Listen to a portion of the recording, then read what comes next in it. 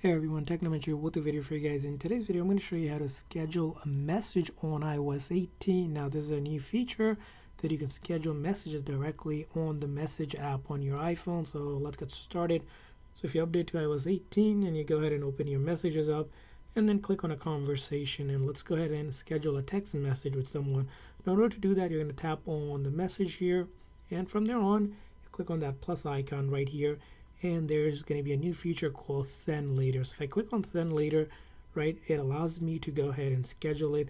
By default, it selects a time, but if I tap on it, right, I can choose the time that I like to schedule this. If I like to schedule it in the future, select the time and AM, PM, and then it tells me what time, and then I can say, hey, and then go ahead and click on send. You do need iMessages turned on for now.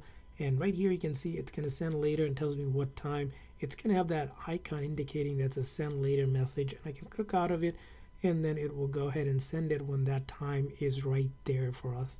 And if we ever want to not send this, we can always click on this option or edit it. So you can click on the edit option, and that will give us the ability to reschedule it.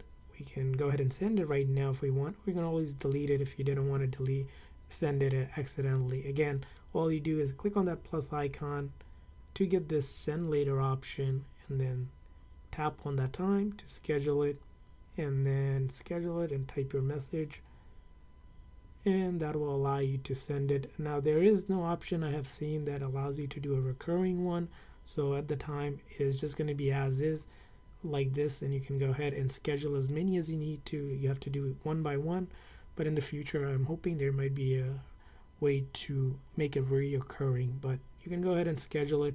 Now, if you don't get this option, there's also another way to schedule text messages using the automation shortcut, which I'll leave a link for that as well on the older version, and that will still work on this version if you're not able to send a message with the send later option that's built in on iOS 18. And I hope this video was helpful.